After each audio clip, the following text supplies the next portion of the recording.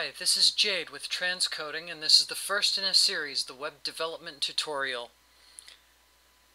You might be asking yourself, why this channel and why this need? Well, I'm a software developer. I started off at Sacramento State. I learned C, C++, Java, but I never really learned as a programmer what a customer needs.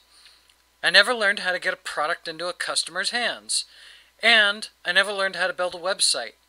The reason I never learned how to build a website is because you simply don't need it for school. But you need it as soon as you hit the real world. You need to be able to present yourself, to sell yourself, and unless you pay someone, no one's going to do it for you. So, what we're going to go through with this site is, initially, we're going to go over the hardware. What hardware do you need? We're going to go over the software. And for the software, we're going to make sure that it's going to work for you, whether you're in a Windows, a Mac, or a Linux environment. Because I want it to work for all of those. We're also going to look at the cost. I want this to be as cheap as possible, and I'm sure you do too. So, once we have those down, we need to figure out where we're going to set this website up at. And that's going to involve the server. And we'll have a few options with that we can go over. And you're also going to need to figure out what you want to put on the website. So that's going to be the software that you code. And this might be software that you made from school projects. If you don't have a school project, that's fine too. We will be able to build those up from this site. You can take your own algorithms, and we'll get you to object-oriented programming ASAP. Additionally, we'd like to look at outside APIs maybe. Those are going to be things like Google Maps. If we look at another website here, we can see that they've got a series of calculators. This table here is done with Google's API. That's their chart API.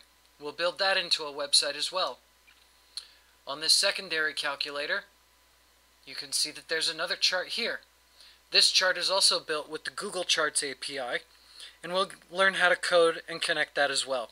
So this will allow you not only to build your own website, but it'll allow you to build a website that connects to other websites. Along with that, we discussed that you'll want to build a resume, and so that'll be part of your own website.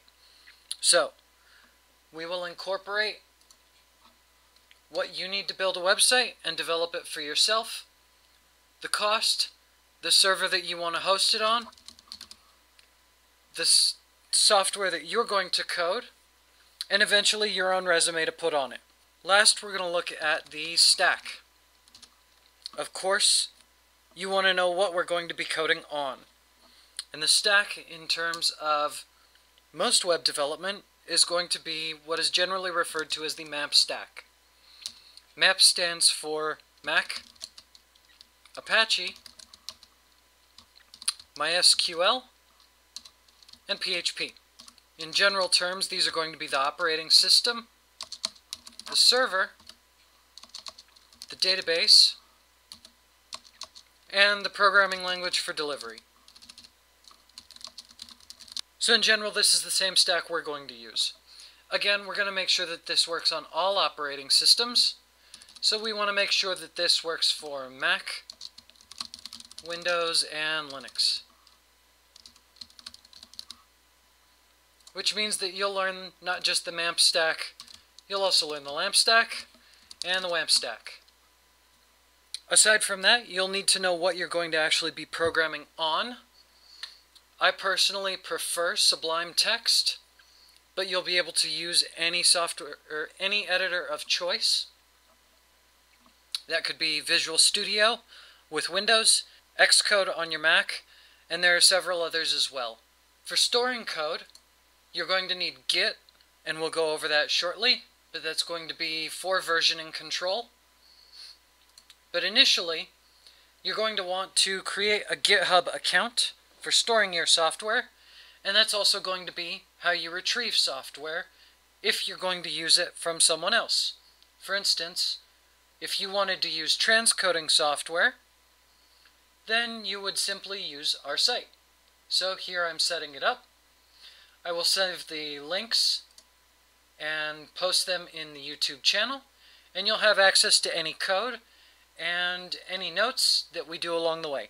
That covers the goals of this tutorial, what we'll be going over as the episodes progress, and we will get into the software that you'll need to get started in the next episode. Remember to like, subscribe, and share if you like. I'm Jade, and this has been Transcoding.